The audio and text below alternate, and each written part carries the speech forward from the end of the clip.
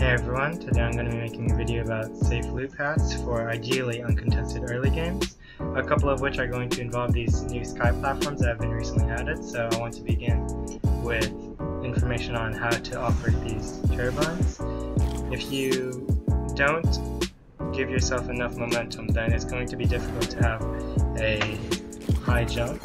So you want to make sure that you go a little bit down into the stream before looking up, and then you can really make the most out of the vertical lift, I guess. So when you're looking to rotate out of here, there's a few options you have, mainly in the form of the nearby turbines, the windmills, I guess. So the best one would be to go for this one. There's one chest spawn here, one on top of the mountain, and then one on the other side, another turbine that is. This is a good route to go because you can easily max out your wood here.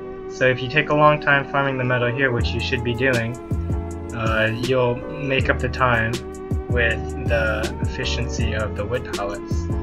You could also go for this windmill over here. However, it's possible that the team who lands villain base or the player who lands villain base will go for this. There's one other chest spawn on this area as well, so there's two total there, and then there's also one baller and one chest spawn over there. If you want more loot and you notice that no player lands at this haunted outpost, then you can go over here.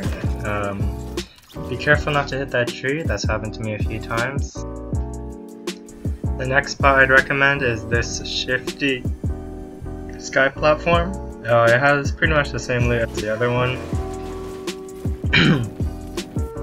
But the thing is, you have a very high chance to loot all of Greasy, and underneath here is one baller and one hoverboard and one chest spawn, so you can know pretty quickly how long you have before you need to rotate out. If you land here and a player lands Greasy, then ideally you have an AR or something that can pressure them, since they won't be getting any real mats from staying inside any of the buildings, presuming they're not sitting in the main shop over here farming literally every wall or something.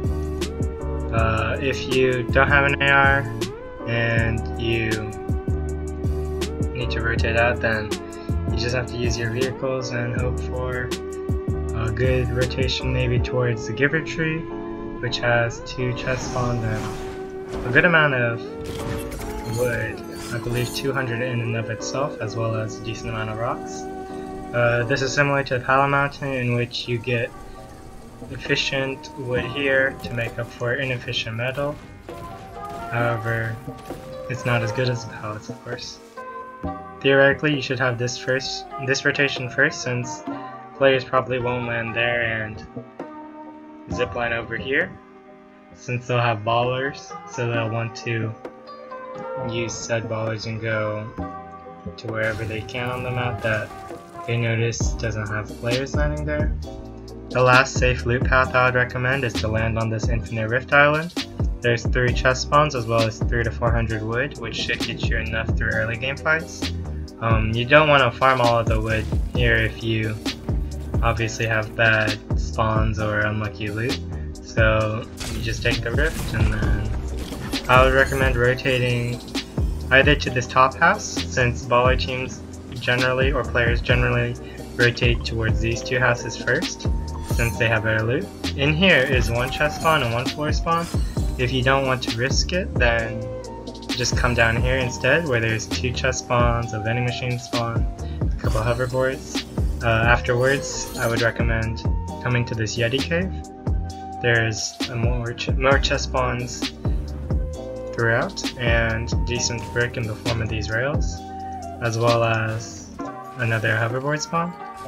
You can take this hoverboard, or I guess any hoverboard honestly, and go towards the outpost here, get some metal, and also get the metal presented in the form of the truck here and the car here, both of which have one chest spawn. So overall, this path isn't too bad because most people don't come here, and if they do, then it's off timing with you since you have a quicker rotation generally, since each individual area doesn't take very long to loot. Following this, I would recommend trying to get a baller at Frosty Flights, either at this thing or the one over there, or one of the, I believe, 8 spawns within these 2 buildings. Yep, so altogether there's 10 ball spawns really close to Frosty that probably not every player will pick up. So if you want to come through later, after the players who land here leave, and just pick up a free baller, then it's not a bad idea at all.